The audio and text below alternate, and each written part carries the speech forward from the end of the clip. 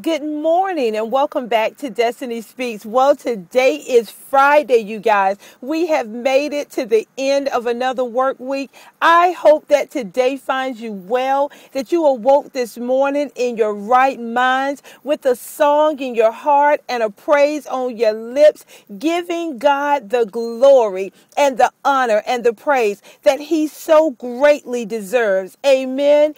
Amen. So listen, we have had an awesome week. God has been so faithful and He's met us here every day. We've been talking this week about the Word of God being like a seed and how important it is to get your heart prepared to receive the Word of God. And in the book of Mark, the 4th chapter, beginning around the 13th verse or the 14th verse, Jesus is speaking to the disciples and he's saying to them that a sower sows the word. And he's liking the kingdom of God. He's liking the kingdom of God and the word of God to a sower that sows the word, or a farmer that sows seed. Amen. And he said that a sower sows the word. And he says when the sower throws out that seed, some of it falls by the wayside. Some of it is falling onto stony ground and it doesn't go down deep. And we've been talking about those areas. You know, this is a person that hears the word of God. Maybe you watch this video. Maybe you've seen something on television and you've heard the word of God. But immediately the enemy comes and steals that word away from you. Or maybe you're a person who received the word of God, the Bible says, with gladness.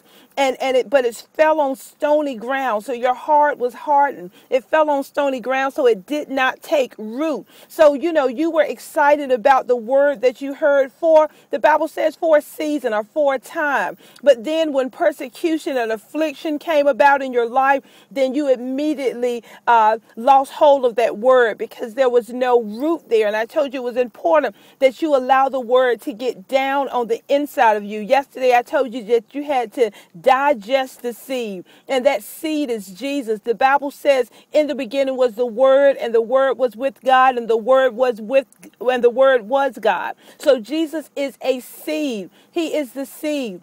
So you can say in the beginning, there was the seed, and the seed was with God, and the seed was God. And that seed, you have to let that seed get down on the inside of you. You got to let the word of God get down on the inside of you and take root, so that when affliction comes, when persecution comes, you'll have something that will cause you to stand. And then, of course, you have that person that received the word. The root is starting to grow in them. But now the Bible says the cares of this world and the deceitfulness of riches, those things have come about, and it's growing up with that word. So that means that things are happening in your life, that everyday life stuff that gets in your way. Sometimes it causes you to take your eyes off God and causes you to look at your problems. And it says the deceitfulness of riches. A lot of times, money is very deceitful. Riches can be very deceitful, because a lot of times when we have everything we need, when we have the money for everything we need,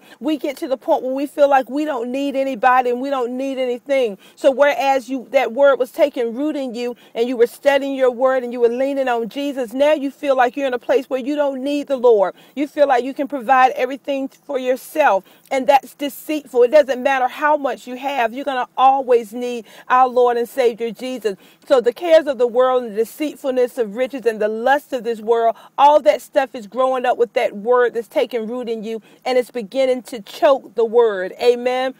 So now, even though the word is becoming rooted, it's not fruitful because these other things in life are beginning to choke the word.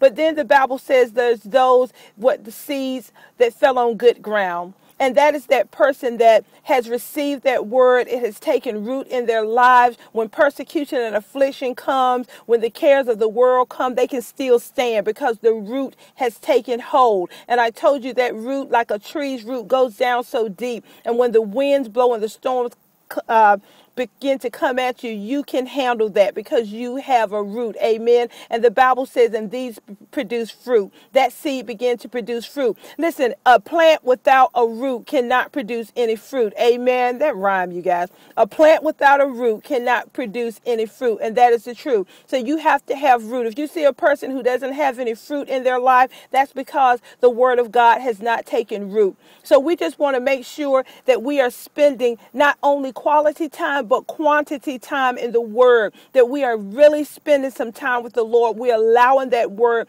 to take root in our lives so that we can be fruitful and do the things that God has called us to do. Listen, I pray that you will meditate on the word this weekend and don't let life get in the way. It's so easy to let life get in the way, but the word of God is the most important thing. Jesus told his disciples that if you didn't understand this parable, if you didn't get this principle, then you wouldn't understand anything else. You have to first understand how important the word of God being sown in your heart is. If you don't get that, you're not going to get anything else, okay? It all starts with that word being sown in your heart. Listen, I love you guys. I appreciate you so much. I appreciate your support of Destahnee Speaks. Continue to pray for me, and I will continue to pray for you. I pray for you. I pray for my listeners. I pray for those of you that click on here. I pray that God will continue to bless your life, that he will continue to use you in a mighty way, and that you will give him all the glory because he so greatly deserves that.